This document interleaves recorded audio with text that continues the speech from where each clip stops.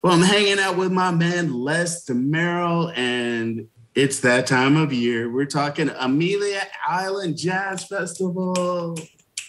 Yeah, baby. Yeah, baby. As always, good to see you, my man. It's great to see you, Rance. Thank you for having me on the show again. No worries. So we are doing the Amelia Island Jazz Festival once again. And for Yes. those that don't know, it's basically a fundraiser, one of your biggest fundraisers to help kids. And I'll let you fill in the blanks. Go. Yeah, well, the Amelia Island Jazz Festival, Rance, is a not-for-profit organization that we started now 18 years ago, and we give out scholarships every year to high school musicians to study jazz in college.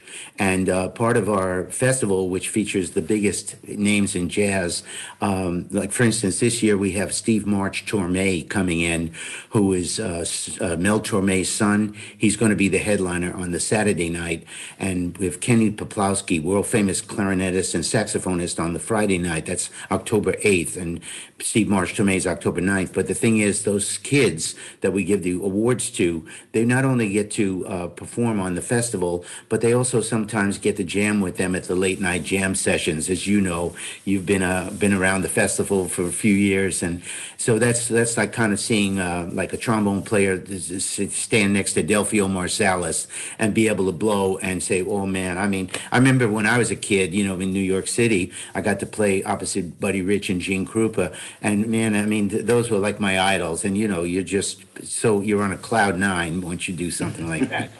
Now So we're talking. We know those are the two headline days, but people also need to know that there are other opportunities to get up there and support the cause, because the festival is like a week-long event.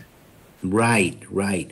It's so cool, Rance. And we start out October 3rd, and it's going to be in Amelia Park. And in past years, we featured the UNF Jazz Ensemble 2 with Dennis Marks. We're bringing them back this year, but we're also going to spread it out a little bit. And I've invited the Yulee High School Jazz Band, which is also 33 musicians, to play before them. And before that band, at 12 noon, we're going to have the Nassau County Jazz Ensemble.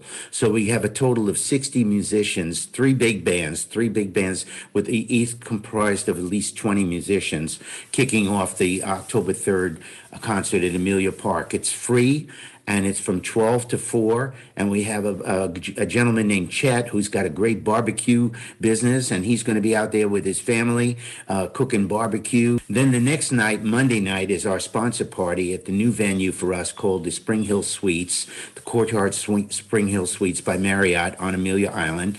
Then Tuesday, we have a jazz and wine tasting downtown Fernandina at a place called the Decantery. Wednesday night, we do our swing night with my little big band. That's a five-horn band down at a place here called Sadler Ranch, which is got a big dance floor, a big stage. And then Thursday night is Latin night, where we pay tribute to people like Santana and Tito Puente with a hot Latin band that flies in from Washington, D.C. The name of the band is Trio Caliente. Then we have the headlining concerts on Friday and Saturday. Kenny Poplowski, my band, opening with my wife, vocalist Bonnie Eisel. And then Kenny will do a great show, followed by a late night jam session at Mokama Beer Company. And that's another new venue for us. And that's going to be led by Janae Yates, our 2019 scholarship winner. 2020, excuse me, scholarship winner.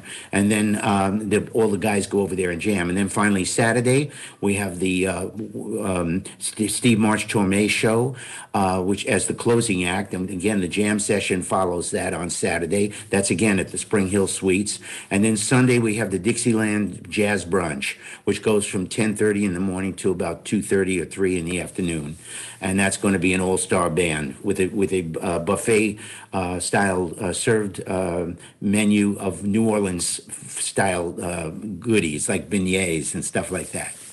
Dude, you got a whole week of partying, showcasing so many different parts of Amelia Island. So if somebody can't get in one spot, get to the next one and support your locals doing big. Give people the website so they know where they can find all the information, and they can go get their beret or their fedora, whatever they got, whatever their outfit is. What's the website? It's Amelia Island Jazz Festival.com.